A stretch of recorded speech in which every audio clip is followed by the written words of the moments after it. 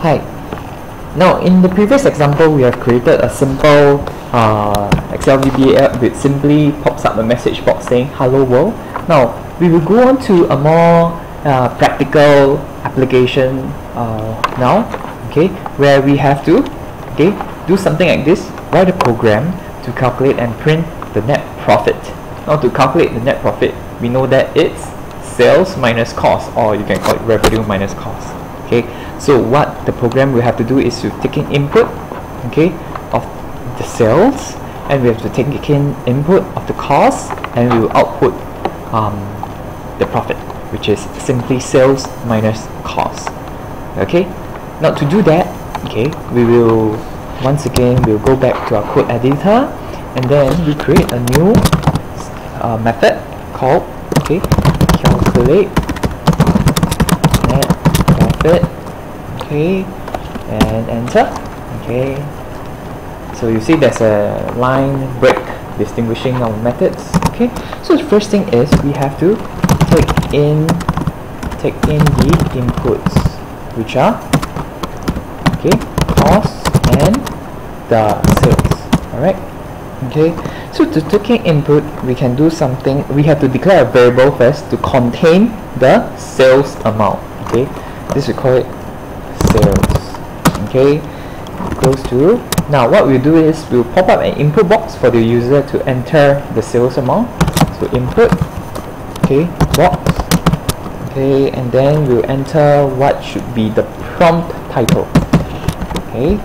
So enter total sales here. Now next is we have to declare a variable to contain the cost. Now variables are simply things where we store data in, so that we can later manipulate it or to print it, etc. We have the first variable sales, which contain the sales data. Second variable, the cost data. Similarly, we prompt user to input the cost. So please enter cost. So let's see what all this does first. So we can click on the run button, so enter sales. Key in, let's say $100. Click OK. The cost $50, and voila, there you have it. But so far we haven't done anything. We have just asked the user to input. So Karen to do it. So this part will be calculate profit, which is simply sales minus cost. So we declare another variable called profit that equals to sales minus cost. Cost. Now take note that the variables here have to match exactly the variables over here. If not, if let's say it's, for example, cost, now this and this will not work.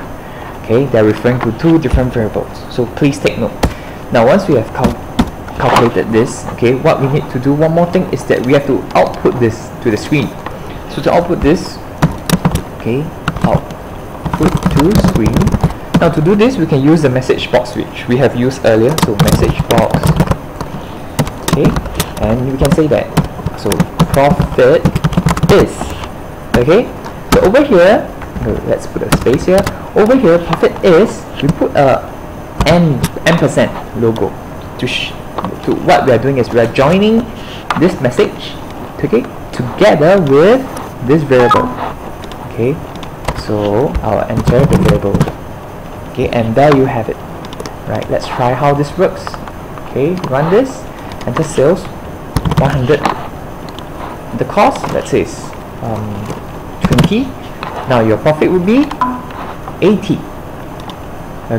So there you have it, a more practical Excel VBA application. So to summarize it all, we have declared a method called calculate net profit. We have declared two variables, sales and cost.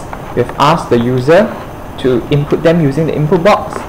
We replace we put in a formula with sales minus cost to be assigned to the profit variable, and finally we output it to screen.